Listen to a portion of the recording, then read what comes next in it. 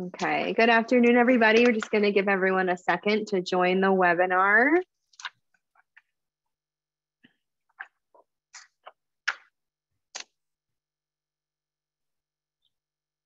Good afternoon, everyone. Just giving everyone a few minutes to join the webinar.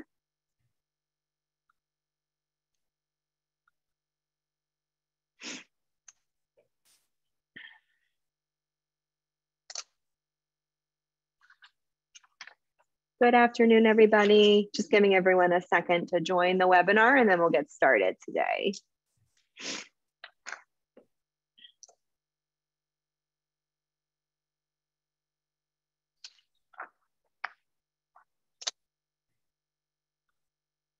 Good afternoon, everybody. Just giving everyone a second to join the webinar and then we'll get started.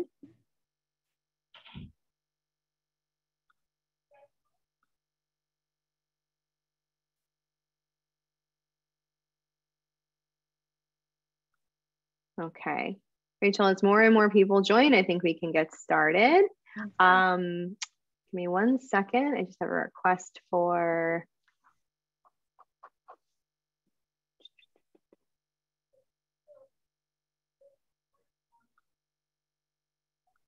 there we go. Turned on live captioning. Thank you for the individual who reminded me of that. I appreciate that reminder always.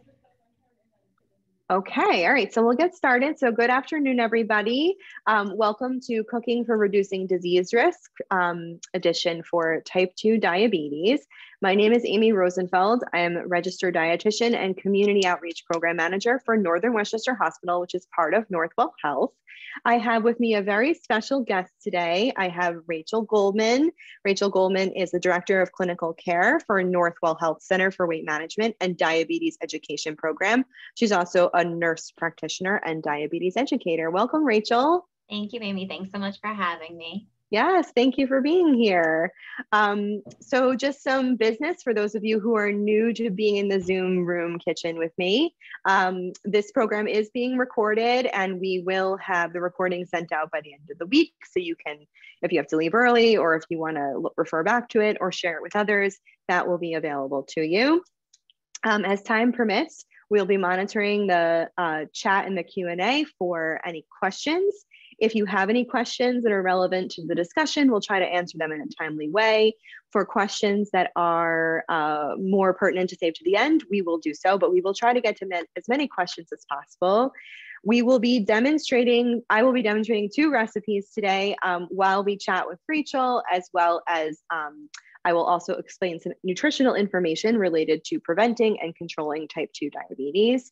If for any reason you didn't receive the recipes today, they were sent out via email the past couple of days.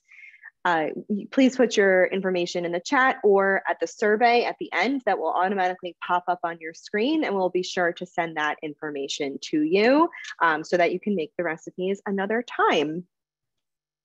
So without further ado, I think we can get started. I see more and more people joining us, but welcome to everyone. And we'll start with some questions to you, Rachel, to set the scene. Let's start with the very basic. What is type 2 diabetes? Okay. So everybody has sugar in their bloodstream. We need sugar in our bloodstream, which we get from taking in food to make energy for our body. And in type 2 diabetes, we have too much sugar in our bloodstream. We tend to use sugar and glucose interchangeably. So sometimes people will say elevated glucose, but that's the same thing as elevated sugar in the bloodstream. Usually that happens because the pancreas can't keep up and produce the amount of insulin that the body needs to metabolize these blood sugars to help make it into energy. And there's also something called insulin resistance. So by the time someone gets diagnosed with type 2 diabetes, their body doesn't use the insulin that their pancreas secretes as efficiently anymore to control these blood sugars. That was a great explanation. Excellent, thank you.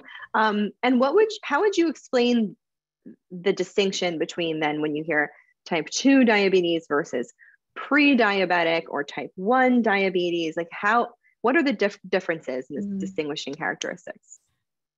So they all have a similarity in that they're all related to blood sugar, elevated blood sugar.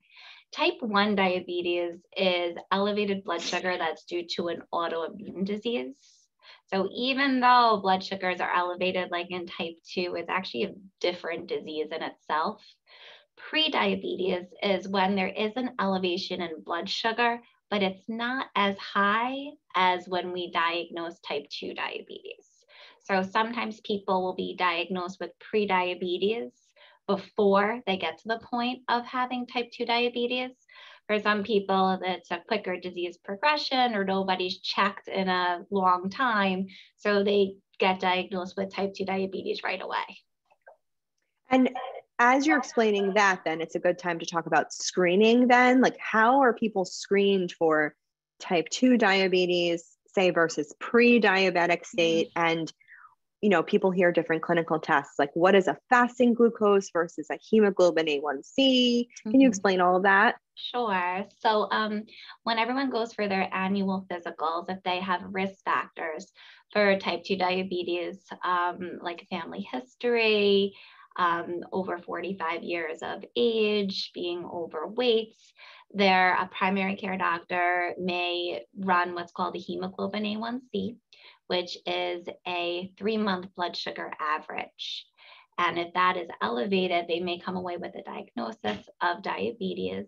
They might just check a fasting glucose level. For a fasting glucose level, a number less than 100 is considered normal. 100 to 125 is considered pre-diabetes, and anything over 126 is considered diabetes. And we do check that more than once. We don't go off of just one reading for that. So an A1C check of 5.7 to 6.4 is considered pre-diabetes. Anything above 6.5 is considered to be diabetes. So it sounds like small increments, but those little tiny decibels or decimal points really matter to explain to people watching that it really is, you know, it sounds like, oh, what's the difference in math between 5.7 and 5.8? But there is a important distinction there. It correlates to a different blood sugar average range.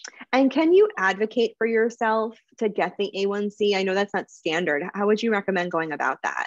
Yeah, I think a conversation with your doctor when you have your yearly physical, if you find that you're concerned because you do have family members with diabetes or are overweight, I think that it's a really important thing to bring up with your doctor. A fasting blood sugar check is very good in that it tells the doctor what your blood sugar is at that moment, but an A1C is nice because it's a 3-month average. So you get more information with that. So is it considered more of like the gold standard of diagnosing? Yes. And there's other ways to diagnose too. There's something called an oral glucose tolerance test, which we don't do as routinely anymore to people who aren't pregnant, because we do have this A1C test, which is much more convenient than sitting in a room drinking this sugar solution and being pricked multiple times. Yeah, seems a little bit less invasive. So you mentioned some of the risk factors for developing type 2 diabetes. Could you elaborate a little more on some more of the risk factors? Sure. So certainly family history is very important. If you have an immediate relative that has even type 1 diabetes, type 1 or type 2, you're at an increased risk yourself. Being over 45 years old, not being very physically active is also a risk factor. Having a history of something called gestational diabetes. So that's a diabetes that's a little different, that's diagnosed in pregnancy and then goes away after the pregnancy. Those blood sugar elevations do put a woman at an increased risk of developing type 2 diabetes later in life. Certain ethnic backgrounds. So if someone is Latino or Hispanic, African American, Native American, Pacific Islander, or Asian, there is an increased risk of type 2 diabetes. Okay, and you mentioned family history. If you have someone in your family who has it, is it like automatic that you're going to get it, or is it a preventable illness, even if you do have a family history? Yeah, so it's certainly not automatic, but I think that knowing that you have that family history, you really have to be more careful. So be more careful about your weight, your carbohydrate intake, and also your physical activity, and also just to be on top of going to the doctor and getting your yearly physical to be screened. Because if you were found to be someone developing pre-diabetes, we'd be much more aggressive to prevent the development of type 2 diabetes if we knew. So if somebody has pre-diabetes, it's something that's a little bit more reversible, that we can Yeah. backtrack and not go into full-blown type 2 diabetes. Mm-hmm. It's comforting, definitely comforting. And then we're going to talk all about, just everybody knows, the nutrition recommendations and what a carbohydrate is, what you have to watch out for in a few minutes.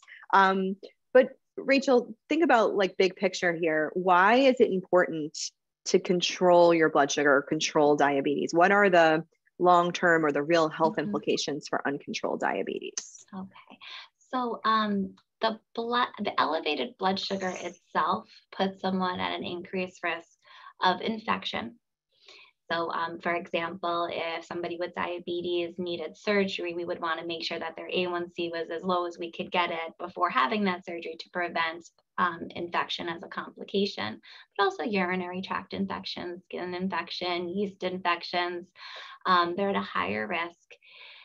Diabetes, uncontrolled diabetes, is the leading cause of blindness, foot amputation, and kidney disease in the United States, because the elevated blood sugars affect the very small nerves in the body behind the eyes, in the feet, and in the kidneys. So we really want to make sure that people's blood sugars are controlled so that it doesn't begin to affect those small nerves in the body. Also, people with diabetes are at an increased risk of heart attack and stroke. It's a cardiovascular risk factor. So we're very aggressive with medications to mitigate that risk, such as cholesterol medications. Okay, and a question came through in the Q&A here. How distant of a relative should be the concern? Only one level away, like a parent or sibling, or is it also like great grandparent, great aunt, etc.? I think having any family history puts you at a slightly increased risk, but a first degree relative is more of a risk. Okay, thank you. That's a great explanation. So we're going to take a little pause from interviewing our friend here and do a little bit of the nutritional side of things. So today I'm going to talk about the American Diabetes Association recommendations for how to eat, and talk about different recommendations and tweaks in the kitchen. And Rachel, feel free to chime in here and see what your opinions are. And then we'll mix it up. We'll do one cooking demo, ask Rachel a few more questions, and then we'll do another cooking demonstration. So the first thing to go over here is the plate that is put out by the American Diabetes Association. This is the diabetic plate. And as Rachel mentioned, if you have a family history or if you are pre-diabetic, this is just a healthy way of eating all around for everybody, to follow these nutritional guidelines and to practice this as a preventative measure. It's not a diet. Those of you who've seen me in the Zoom room before know I hate the D word. It's a lifestyle. It's a way of eating. And it's just finding ways to fit everything in moderation, but in healthy balance and portions.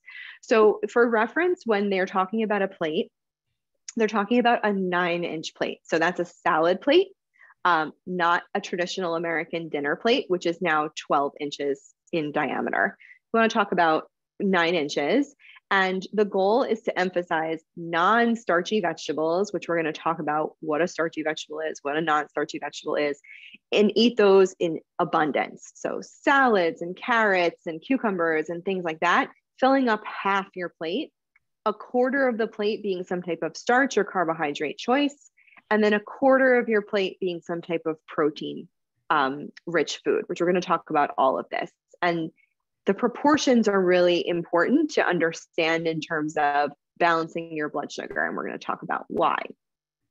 So non-starchy vegetables are going to not only, we're going to talk about why they're so important. We're going to talk about what is considered to be a carbohydrate, limiting carbohydrates, but not avoiding them, how to choose healthy ones, balancing them with protein and beverages to choose as well.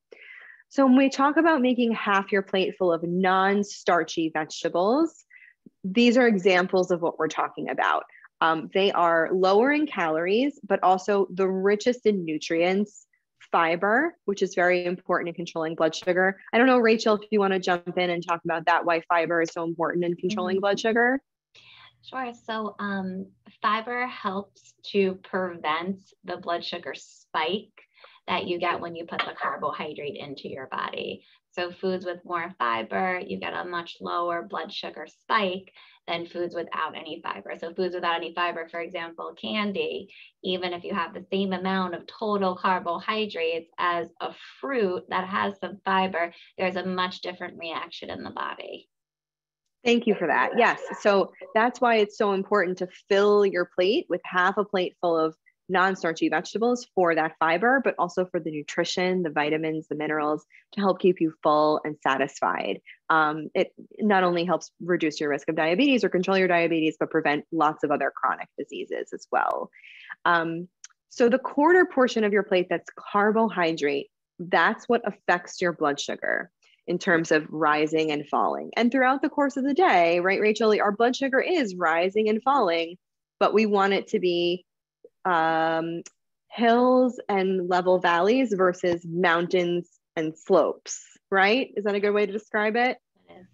It is. So what foods affect your blood sugar? It's a lot of foods, but again, that doesn't mean that carbohydrates are bad. Grains, all grains, whole grains or non-whole grains. Whole grains have the fiber, so it's going to be, again, that gentler rise in your blood sugar that Rachel was talking about. So any grains could be brown rice, oats, whole grain bread, pasta, things of that nature. Legumes, so beans or lentils would fit into that category, or peas. Fruits, dried or regular. Dairy, yogurt and milk. And then your starchy vegetables. So even if it's a vegetable, it would still fit in that quarter part of your plate. So you could choose either potato or grain, or if you're having rice and beans, they fit together in that quarter of your plate. And starchy vegetables include potatoes, corn, squashes, yucca, plantains, parsnips, pumpkins, sweet potatoes, cassava, things that are going to give that starchiness, and they're wonderfully healthy for you. They're just things that have to be controlled in smaller portions. And then having a quarter of your plate be a healthy, lean protein. Again, Rachel, do you want to explain the protein correlation with blood sugar control? Similar to the fiber, right? Mm-hmm. So it's similar to the fiber in that if you eat a carbohydrate alone, you're going to get a much higher blood sugar spike than if you pair it with a protein source. So when people are asking for snack recommendations, a lot of times when people ask for a snack, they think of chips or pretzels. And it's much better if you're having pretzels, for example, to have some hummus with it, or even to do half a sandwich because of that protein to prevent that peak of the blood sugar. Yes, so that pairing, that fiber protein pairing with your carbohydrates is what is going to give the optimal control, right? What we want, the results we want. But also choosing the lean protein, like Rachel said, there's a strong component with heart disease and cancers in general as a big picture of chronic disease. So you really want to make sure you're choosing the healthier cuts, the leaner cuts of red meat if you're using it, or that includes pork and beef, really focusing more on lean poultry, fish a couple times a week, low fat dairy products, and really also considering the plant-based proteins. So things like beans and lentils, nuts, edamame, tofu, tempeh, they're going to be heart healthy, but they're also fine for blood sugar control. Rachel, if somebody is a vegetarian or a vegan, you're comfortable with a quarter of the plate being, say, rice or potatoes and a quarter of the plate being beans. Is that correct? Would that be your recommendation? Yeah, that's true. And this is all these foods are also have nice anti-inflammatory properties. And part of the issue with diabetes is also inflammation throughout the body, putting people at increased risk of heart attack and stroke. Yes. So plant-based diet helped it reduce the inflammatory response. Yes. Yes. Okay. And then beverages, there's always, I say to patients, this is a low hanging fruit, a really great way to control your blood sugar by switching to water, unflavored seltzers as your dominant sources of liquids, things like unsweetened, uncaffeinated tea and coffee. Those aren't great for hydration in large amounts, but okay for blood sugar control in small amounts. Things like diet soda and diet drinks. What do you think about those, Rachel? We might have different opinions, but what do you think about them? So there's been some research now that shows that even diet beverages may trick the brain in a way that may promote hunger and may cause some weight gain. So I'm big into moderation. I don't want people to feel like they're on a diet either. So if every so often somebody has a diet soda, I think that's okay. It's much better than having a regular soda, but try to keep to these other healthier beverages for the vast majority of the time. We're on the same page. Okay. Exactly. Excellent. That I think artificial sweeteners, I've read a lot of that research as well. And if they're a favorite thing, then save it for a special treat. But in general, I've read the same research. Yes, that it can make you hungrier, even if there is no sugar or calories in it. And I've even read some research that it can spike your blood sugar in similar ways, that the body gets just super confused by the sweetness. Yeah, so we're learning so much more. We have something called continuous glucose monitors now. So they're a device that you put on the arm or the stomach, and we're able to see blood sugars as people go throughout the day. Some of them are even available through the pharmacies now. So we're really learning a lot about the interactions of these different foods and also some of the chemicals that we put in our foods. Yeah, no, it's fascinating and definitely something to keep an eye on. So like we said, all foods fit in moderation, right? It's all about proportion and balance. I think Rachel and I are on the same page of always the freshest, wholest, most natural foods whenever possible, as it's affordable to you. Frozen fruits and vegetables, perfectly fine. Low sodium canned fruits and vegetables, perfectly fine. There is still a way to eat healthily on a budget, even these days. And using healthy cooking methods, avoiding the deep frying, is having more of the baking, the stir frying, steaming, roasting, grilling. Again, that's about the heart health and protecting your heart in that regard. Like I mentioned, bulking up on your vegetables. These are just some ideas of ways you can get vegetables in. It's now starting to, at least in New York, to be that cold time of year. So lots of stews and soups and things like that are an easy way to incorporate a ton of vegetables into your diet. It doesn't have to be this cold side of vegetables to fill up the corner of your plate. A warm mug of soup, of vegetable soup, could count as your vegetables. You could add vegetables into anything you make. Last night I made a rice pilaf to go with roasted chicken for my family. I threw mushrooms and spinach and all sorts of vegetables into the rice because they're a little more flavorful that way. Throwing vegetables into your eggs that you cook, your smoothies, having half cauliflower rice with half regular brown rice. We're going to talk about that today when we make our lasagna, about how to reduce by using vegetables, but still giving you that satisfying feeling. And as Rachel mentioned, the importance of snacking. So that's going to help keep your blood sugar in check by not having a huge meal in the middle of the day and then a crash a few hours later. Eating smaller portions to control your hunger and your blood sugar by having, as Rachel mentioned, a protein-rich snack, a fiber-rich snack, pairing those carbohydrates with a protein or a fiber-rich option, such as, like Rachel said, hummus. We have the same thoughts.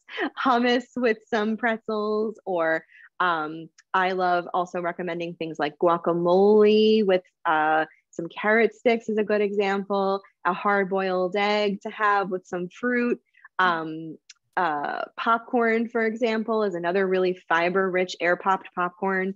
Having that perhaps with your fruit instead of just the fruit in the middle of the day, some peanut butter on an apple. Think about these pairings. And again, not an enormous amount, but a small amount to curb your appetite to prevent you from being starving at meal times. Because what happens, Rachel, when patients are starving at meal times? There was that candy commercial that people said they're hangry. Yes. Especially if you haven't prepped or prepared or thought about your meal in advance, you're grabbing for anything. And usually the easiest foods to grab when you're that hungry are carbohydrates. Yes. And it's a lot harder to control your portions when you're starving. We eat with our eyes, we eat with our emotions. And it's very hard to say, I'm going to have my 9-inch sensible plate when you're ravenous. So snacking really, really does help.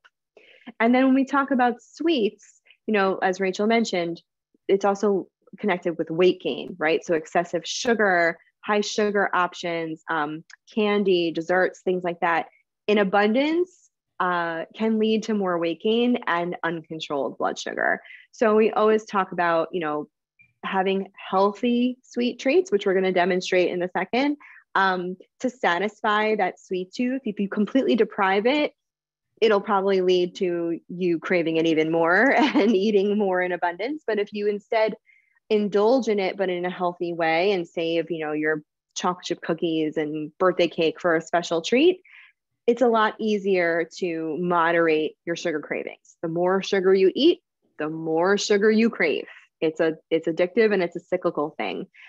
So having things like fruit dipped in dark chocolate, baked apples with cinnamon in the microwave, or using flavors, cinnamon, vanilla, and cocoa really help to enhance sweetness without adding a ton of sugar.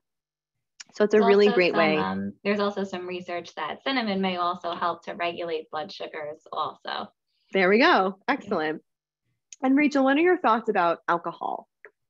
Nobody likes it when we limit it, but what are your thoughts? So moderation. So the American Diabetes Association says that 1 drink for a woman or up to 2 drinks for a man is okay. Depending on medications, though, for type 2 diabetes, it's a conversation to have with your provider.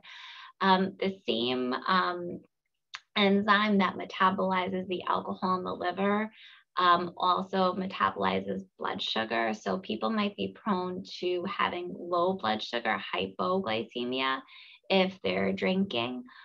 So there might be some medication changes, or there might be advised to eat with the alcohol.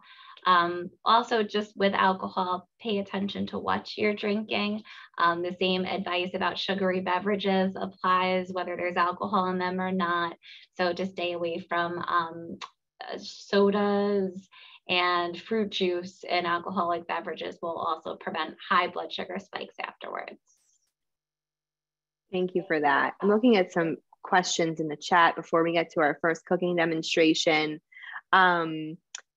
Let's see, the plate of portions, that's a good question. So there is the American Diabetes plate, which is different than my plate, which is the governmental plate that has fruit as a component as well. It's not that fruit isn't included in a pre-diabetic or diabetic diet. It's just the emphasis is on more vegetables versus incorporation of fruit. So there are 2 different plates. Is there a difference? Say about smoothies in general. So nobody would go out and eat a banana and strawberries and an orange all at the same time. That's a lot of sugar. So if you're going to have a smoothie, try to limit it to 1 piece of fruit and have the rest be the vegetables, because even if you're drinking the carbohydrates, your body still will recognize them, and that will increase the blood sugar. Yes, thank you for that. And it's still better than juicing. No matter what, it's juicing is something you want to really limit or stay away from, versus smoothies, you're at least getting the whole fruit and the fiber, and always incorporating some vegetables in there as well. Is there a difference if the vegetables are cooked or raw? No. When you cook them, if you're frying the vegetables, obviously that's not a healthy choice, or stir frying with a ton of oil, that wouldn't be as healthy, but in moderation, cooking with 1 or 2 teaspoons of oil, sauteing, roasting, grilling, cooked or raw, all wonderful for you. I will, and there are a couple of people saying that they are viewing this on their phone and that they want to have a copy of the presentation. I will send it out in an email with the recording when we send out the recording as well. So you'll have a copy of all these slides, and everything will be there. Rachel, do you want to look at some of these questions while I get our cooking demonstration set up? I see a lot of flurry of questions. It's awesome. So what are our thoughts on reduced or no sugar cookies? So be really careful when something is marketed as sugar-free, especially something that would normally have a lot of sugar in it, like cookies. Some of these food companies have put in sugar alcohol into the dish instead of conventional sugar. So they are able to say that on the packaging. But if you look at the total carbohydrates on the nutrition label, that's where you're going to see it. It'll have the same amount of total carbohydrates as the regular cookies. So it's a bit of deceptive marketing. Always look at the food labels when you're comparing and look at the total carbohydrate line. That'll give you a sense of if this food really is, as healthy as they're marketing it to be. Foods that have more fiber on that under the total carbohydrates are better, less added sugar. In general, for most women, we recommend about 30 to 45 grams of total carbohydrate per meal. And for most men, 45 to 60 grams of total carbohydrate per meal for people who have type 2 diabetes. And this is where, working with a diabetic educator like Rachel or her team of registered dietitians can really be helpful, because they can help you map out carbohydrate needs for each of your meals and how to practice what's called carbohydrate counting, with portion sizes and reading labels and things like that. I think we could pause in the questions so we can start demonstrating our first recipe. I'm so glad that there are so many questions. This is awesome. So our first recipe today is going to be a chocolate mug cake.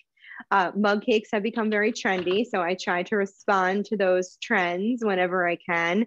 And it's great because it is a reduced portion size of cake.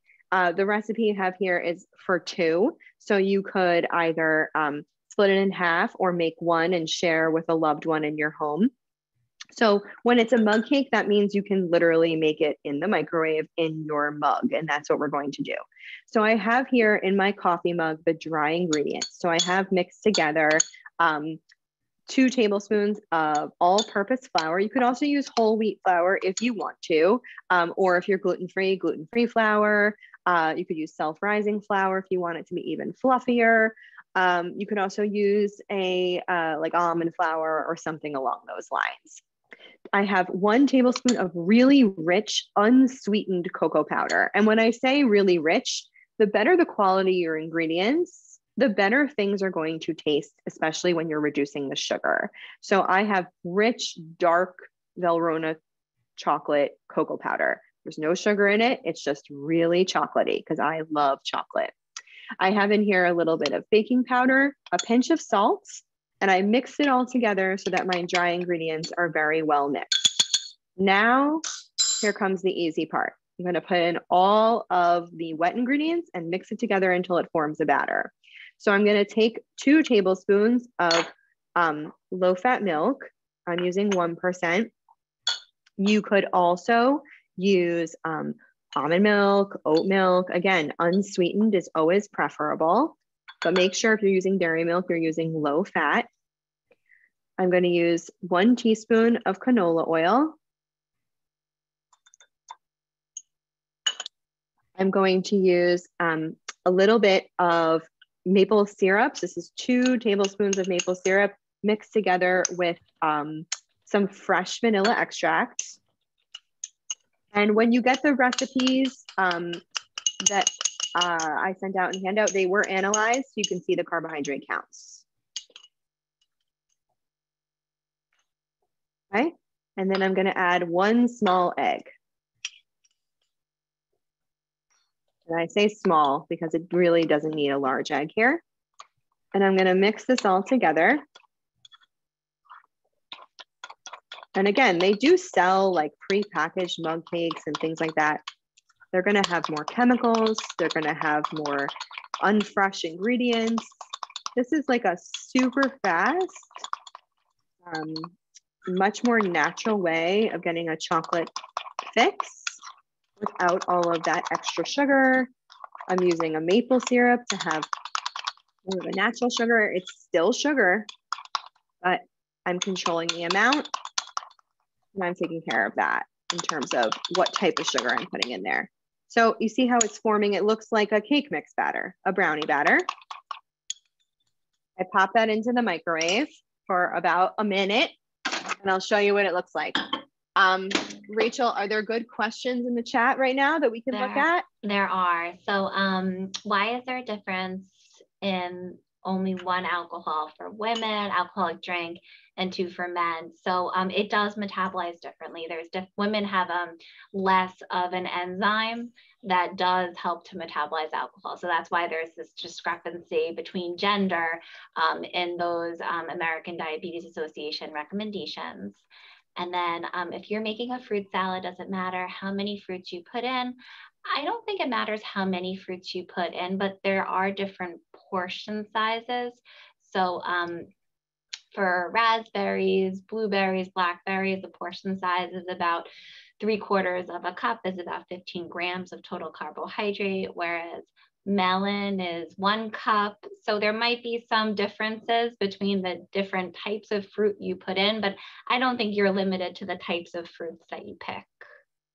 Mm-hmm. And that's where the carbohydrate counting guides and things of that nature can be, working with a dietitian or a diabetes educator can be really helpful. Berries tend to be a lot lower in sugar and higher in fiber. You can have a slightly larger portion size versus a banana or things like that. Let me see if there are any other ones here. I think it looks like there are a lot of complaints about the size of the screen. I apologize if you're looking at this on your phone. But again, I will be sending this out to all of you so you have a copy of the recipes. So looks like our cake is done, which is really nice to see. So when it comes out of the microwave, you can either eat it directly from the mug here. That's how it looks. Or you can pop it out onto the plate. Again, the portion is 2. So I do highly recommend taking it out and portion controlling it. Hold on one second. Let me get back my good view. There we go. Okay. So if you can see my cake here, it's like a restaurant style cake, right? It looks kind of like a souffle. It's kind of big. So 1 portion would be half of the cake. I'll show you all here. That's how big the portion still is. Still pretty big. Still pretty large. And you could have that with just as is, warm out of the microwave. Or you could have a little less and have some fruit with it. This is where a little bit of budgetary finagling with your carbs comes into play, right, Rachel? Yes. So it's moderation here. Moderation, exactly. So before we move on to our second recipe, I have a few more questions for you. You mentioned before, like physical activity or things like that for lifestyle choices. What other lifestyle choices in your recommendation affect your blood sugar control or guidelines? So definitely exercise. Exercise is one of nature's best way to bring down blood sugars. Making sure that your weight is where it should be or as close as you could get it to be to a healthy weight for you. Getting good sleep. When we don't sleep well, we cause disturbances of something called our circadian rhythm, and that affects our cortisol levels. Cortisol is a hormone that everybody has that normally raises to wake you up in the morning. But when you get bad sleep, those levels come out of whack, and that affects your blood sugar. And then also, I'm not sure if it's really lifestyle, but taking medications as prescribed. If you're supposed to be taking medicines for diabetes, make sure that you continue to take them for diabetes until you have a conversation with your provider after your A1C is rechecked to figure out further treatment. Don't just come off because you see that your blood sugars have come back to normal. And that's why your blood sugars have come Yeah. back to normal. One of the many reasons. But there, like we said, there is our patients that, you know, reverse their diabetes or pre-diabetic state. And then that's why it's so important to have continuous monitoring with your physician, right? To see if medications are still warranted, dosing is appropriate, dropping forks on the floor. Is that correct? So I got a lot of questions about, I've been diagnosed with diabetes. Is there ever going to be a point where I won't have diabetes anymore? And that's a big concern. And that's very understandable. I think it's better to think about diabetes as being in remission at that point where blood sugars have come back to normal. And I mean normal as an A1C less than 5.7% at that point. Hopefully by losing weight, exercising, eating right, blood sugars can come back to normal. If diabetes is caught in very early stages, it is possible to normalize that by yourself if you kind of make those hard lifestyle changes. Sometimes bariatric surgery also is an interesting way. There's a lot of good evidence that if somebody is a candidate for bariatric surgery and loses the weight from the bariatric surgery, that their diabetes could go into remission. But it's something to continue to look at. It's something that should be monitored at an annual physical or at a sooner duration, depending on the situation. But I would say remission would be more of the term to be used instead of reversed. That's a really good word. It's a good word to have in your mind, unfortunate association with cancer, right? But it is a good way of reframing it, that it isn't something you just don't have to deal with anymore. Something you always have to be aware of. Yeah, the science behind it is that when someone gets diagnosed with type 2 diabetes, they've lost about 50% of the production of insulin in their pancreas. So it's the beta cells in the pancreas that secrete all this insulin for the body. So there could still be some damage to some of those beta cells, even when the blood sugar comes back to normal. Mm-hmm. And is there a specific recommendation, or is it case by case of how to manage diabetes through medications and blood sugar testing and things like that? Yeah, so it's case by case. For the vast majority of people, we want to see their A1C less than 7%. That's an average blood sugar of less than 150. If someone is able to get their A1C lower without causing blood sugars to drop too low, because too low blood sugars could be dangerous also.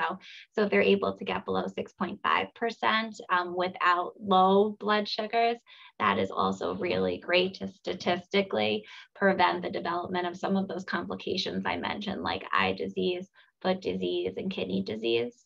The cornerstone of everything we do for type 2 diabetes is through lifestyle changes like we've discussed, healthy eating and exercise, good sleep, stress reduction, and then medications also to get someone to that, at least that 7%.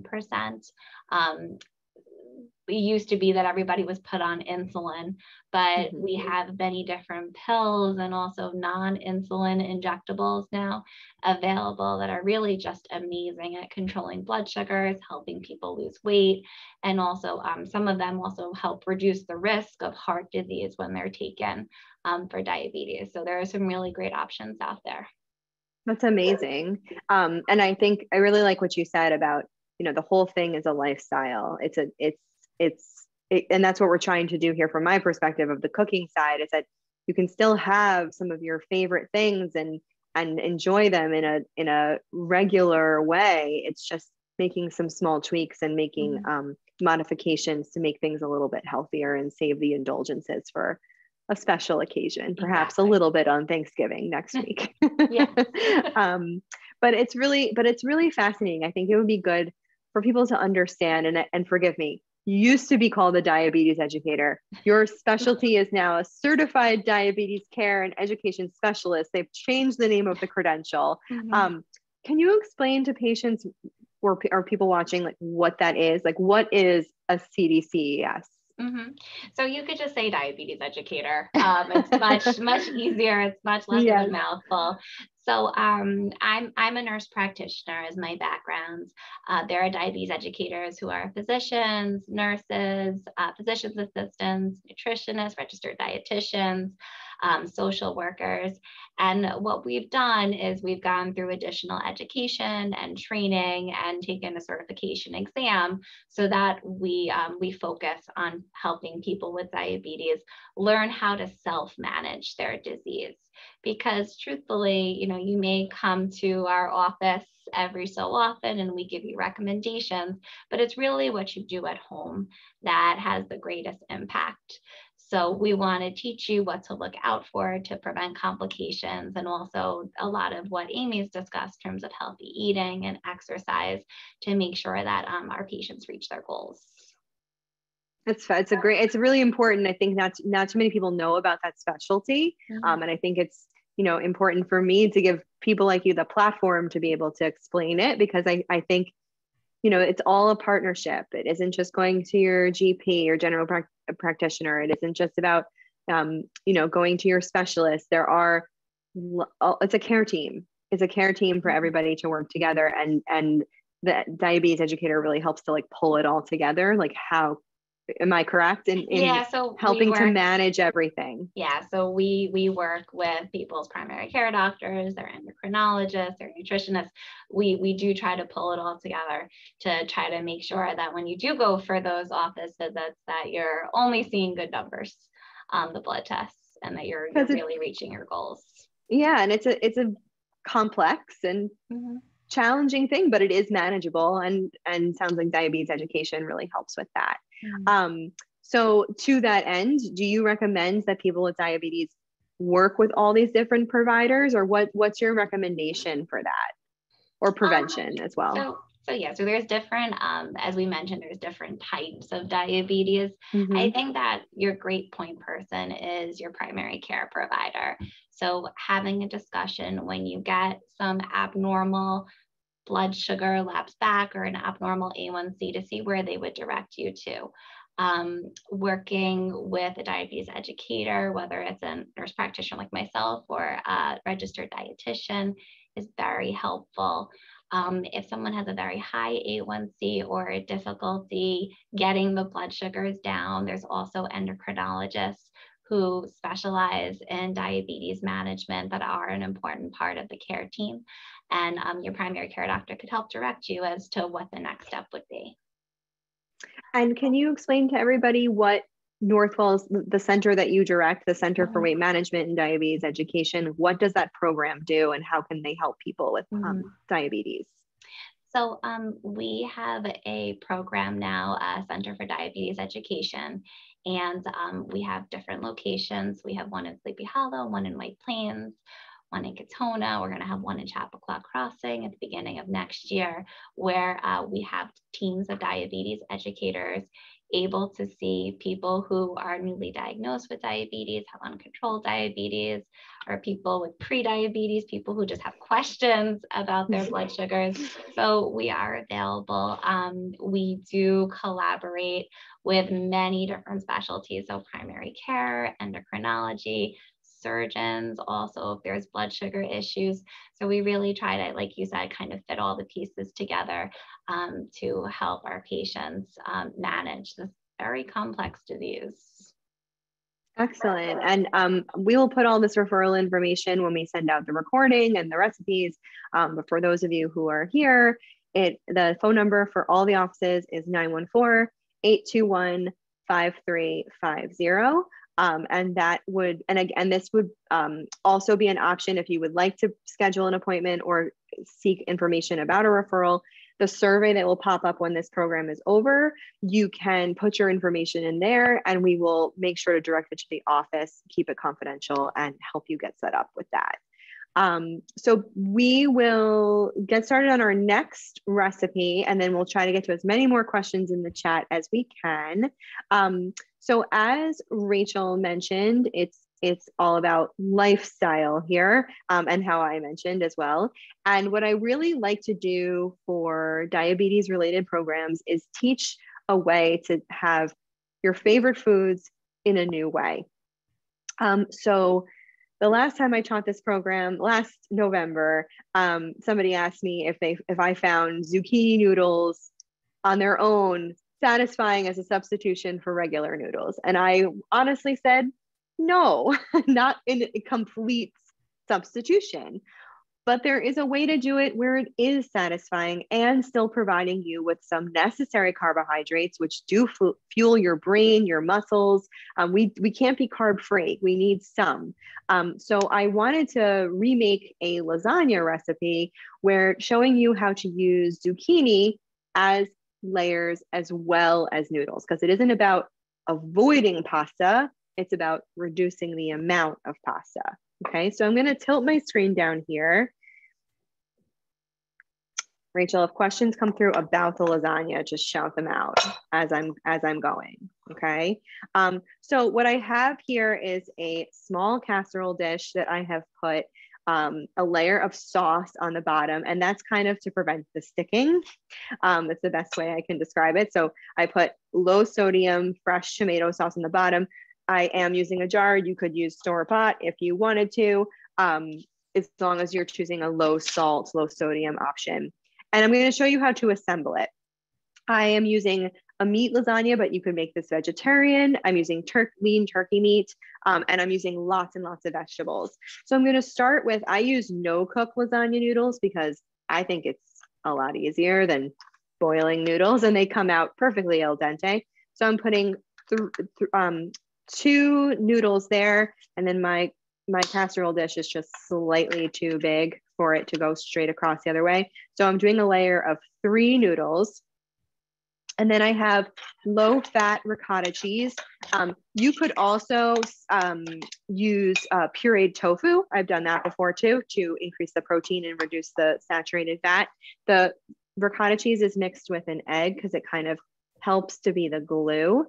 And I'm going to layer a couple of tablespoons of ricotta cheese on the bottom on top of my noodle. And I'm starting with a noodle layer because it gives it more of a solid base. That's why I'm doing that. I have sauteed some onion and some mushrooms.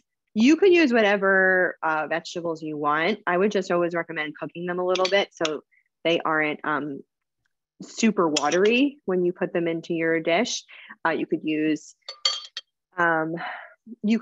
spinach. You could use really whatever your family enjoys. So I put a layer of mushrooms and onions, and then I'm going to put a layer of totally cooked through ground turkey meat. Again, you could skip this. You could use ground chicken.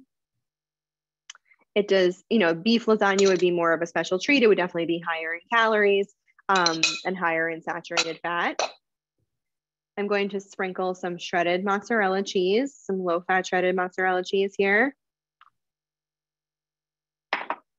The only part about lasagna that's tricky is getting all the components done. And then once you've done that, you just layer. So this is a great recipe for a holiday or a make-ahead. Rachel and I are both busy working parents.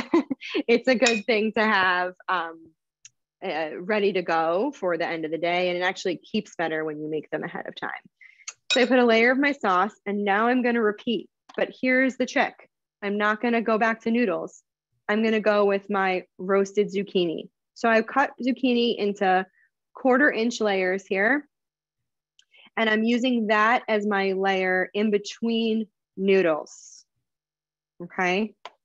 So instead of having a whole box of lasagna noodles in this recipe, I'm using half a box of lasagna noodles in the recipe, which is a lot less carbohydrates.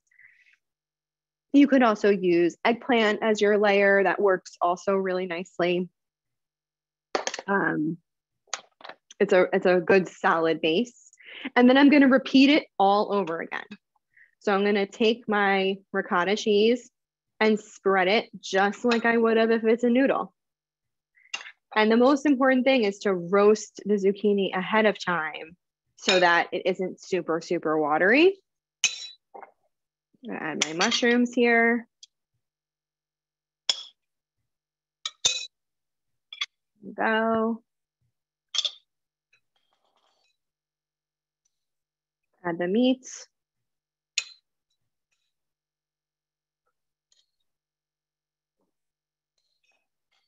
add the sauce. And if you mess it up, like I just did them in a different order, it doesn't matter.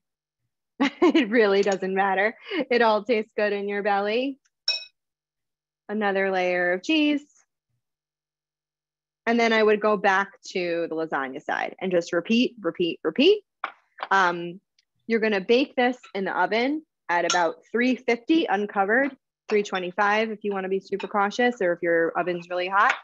And when it comes out of the oven, magic of television, here's what it looks like. Okay, so basically everything is cooked. You are just bubbling it to get the casserole to set. And you have a lovely lasagna here. You could cut them in pieces and freeze them individually. The recipe makes a lot. It makes for about 10 servings or 12 servings, I think. So you could definitely cut them up and have them in individual portions. Like I said, it does really keep very well. Or if you're making it for your family, it serves a large amount of individuals. And then you can serve it with a very large salad. Bulk it up, have some more vegetables with it, and it is still satisfying lasagna feel without a ton of extra carbohydrates, the right portion. What do you think, Rachel? It looks delicious. Looks delicious. I'm probably making you hungry. And then of course you have your chocolate cake to finish it off with. So a satisfying, rich meal that's been lightened up considerably. And let me see if there are questions that came through here while I was cooking. Okay, is using whole wheat in this recipe help? Yes, so you could. I was not able to find whole wheat no cook lasagna noodles this time, but there are whole wheat no cook lasagna noodles, and that would be even better. That would be the gold standard. Is the turkey fully cooked or partially cooked? It is fully cooked. You always want to fully cook your meat before layering it into the lasagna. So any meat that you used, you would fully cook through. Pepito melon considered a starchy vegetable? I believe so, but I would have to double check. Rachel, do you know that offhand? I don't. I'd have to look that up. Okay, let me see. Other questions here. If you're making a smoothie with strawberries and bananas and making it into 2 portions, is that fine? So I would always recommend, again, remember the protein rule. You have the fiber rule, but I would have the protein rule. So I would definitely add some yogurt or add some, which also actually, unless it's plain, would have considerable amount of carbohydrates. I would add some peanut butter if you can, or almond butter to really balance it out, neutralize. I would also consider adding some spinach. You can't taste it, I promise, if that's a concern for you. My children devour it and have just love that it turns it a interesting color. But I would definitely add some protein along with it, because just the bananas and the strawberries are going to spike your blood sugar. Would you agree with that, Rachel? Yes. Okay. Someone said that microwave food is bad for you. Our meat and vegetables is good. There's a lot of misconceptions about microwaving. I would say it's perfectly fine to use your microwave. No studies I've read have actually shown that it's dangerous in any way. Rachel, same for you? I agree. Yeah, I think that, we have to cook our foods in some ways. So I think that that's a much better alternative than, frying, for example. Yes, exactly. And perhaps more enjoyable than raw if that's not your preference. And more practical too. Sometimes you just need to get things done quickly. Yes. What size plate did you say was the reference plate? 9 inches, so a salad plate. In our house, we basically only use salad plates except on holidays. Speaking of hummus, are beans considered starchy vegetables? Yes, beans are considered starchy protein or a starch, so they can go in either direction. Hummus has proportionally, you can look up the carbohydrates as a portion size of hummus. It is high in protein, and the portion size of hummus is small because it is also high in fat from the tahini, unless you're making it yourself and omitting the tahini. But I would say keeping your portions to 1 or 2 tablespoons as a snack choice, pairing it with vegetables or some like half an apple, sliced apple and hummus actually are a really delicious combination. would be fine. Rachel, would you agree with that? I would. I looked up the pepino melon also, and there's for an entire medium melon, there's about 9.2 grams of total carbohydrates. So that's pretty low. You know, that's certainly not considered a fruit in that sense that it would greatly elevate the blood sugars. And I doubt you would eat the entire melon at one sitting. Thank you for looking that up. Thank you.